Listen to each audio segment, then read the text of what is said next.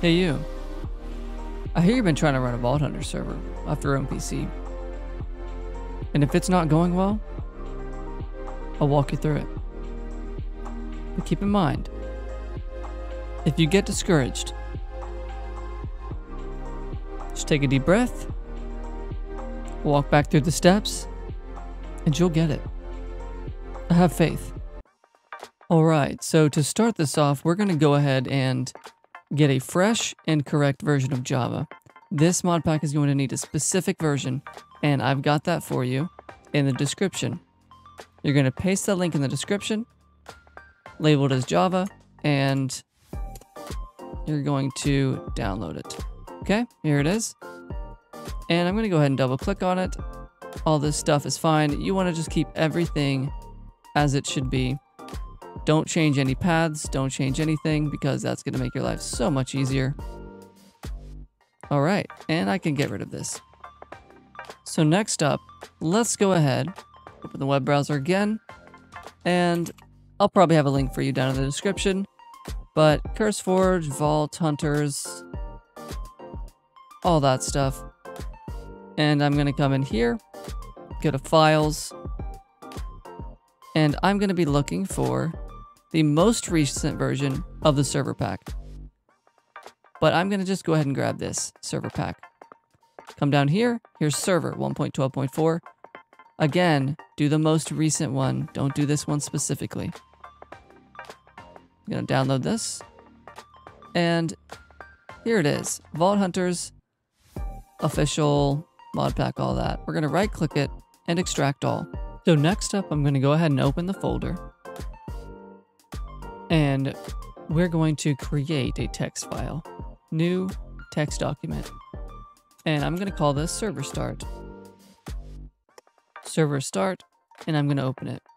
Now in this, you're going to paste down in the description your batch file details. Now, what this is doing is it's pointing directly to the Java version that you just installed. That's because you might have another version on your system somewhere. Now, this is important to note. This is the RAM that the server will use. This is telling it to use a minimum of 4 gigabytes, a maximum of 8 gigabytes. Now, you don't have to take my advice, but I definitely advise having more than 16 gigabytes of RAM in the machine if you are also playing off the machine that is running the server. Reason being, you're going to need 4 gigabytes of RAM base for the server. For every player connected, you're going to want to add an extra 2. So for just yourself, you only need 6. For you and one other, 8. For you and 2 others, 10. And you can see that this adds up very quickly. So at this time, you can go ahead and save this, but you're going to save it a very special way. Save as. You're going to come down here, set it to all files. After that, you want to set .bat at the end for .bat. Now you can fully save it, and you can delete the old text document. So to make sure that this type says Windows batch file. And from this point, you are ready to run the server. Just going to double click server start, and it will start populating that folder with any extra files that it needs. Just know that at some point during this, it will very likely prompt you that something's trying to get through your firewall. You need to accept this and allow it through your firewall. And as you can see right now, preparing spawn area, and server is starting. So your server is fully launched right now. Okay, so next up is probably the more tricky part for most people. So we're going to go to our cmd command prompt, ipconfig/all. Scroll up to the very top. Here's what we're going to do now. We're going to go to control panel, and from here, we're going to go to Network and Internet, Network and Sharing Center, change adapter settings here on the left and find whichever one you're using, Ethernet, properties, and you're going to be looking for this right here, Internet Protocol version 4, IPv4, in the parentheses. And you're going to go to properties. So, here's what it probably looks like for you. Now, what you want to do is tick this, use the following IP address. And now, you're going to bring this window close so that you can basically copy and paste this stuff in here. Default gateway, it's right here. You're going to take this, you're going to copy it, and you're going to paste it in here.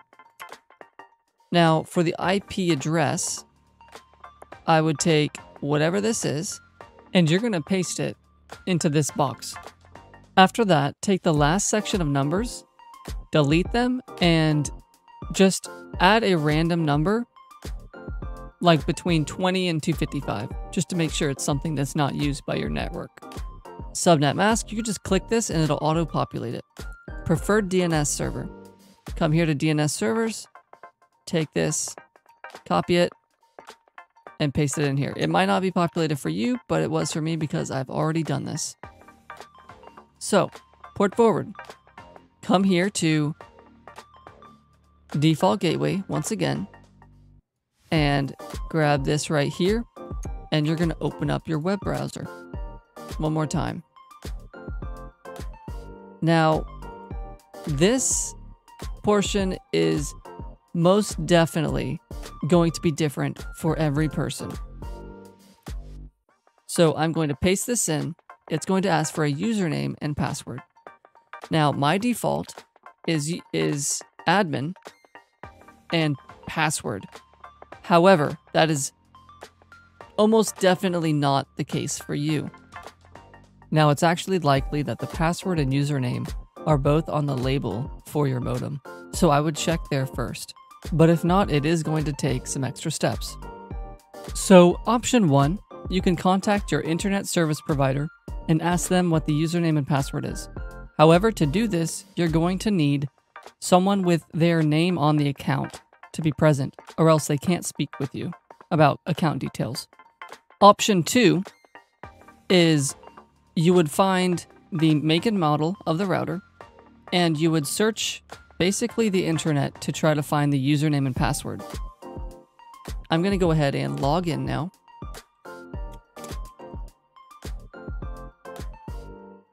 What you are looking for now is port forwarding. However, it's more than likely in an advanced section. For mine, it's in another advanced section, but not necessarily for you. You should probably look up your router. There is actually a great website that I will link down below to be able to see exactly how to port forward from your specific router. Okay, so here I have port forwarding, port triggering, and I'm going to add a new one.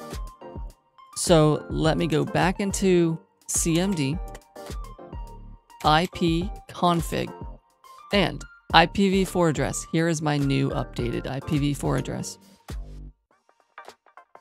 And I'm going to paste that right in here. Sorry if you're not able to see it. Okay, so after this, here's what's important. Somewhere you should be able to input a port. Vault Hunters is 25569. Please don't change this. After that, you are done.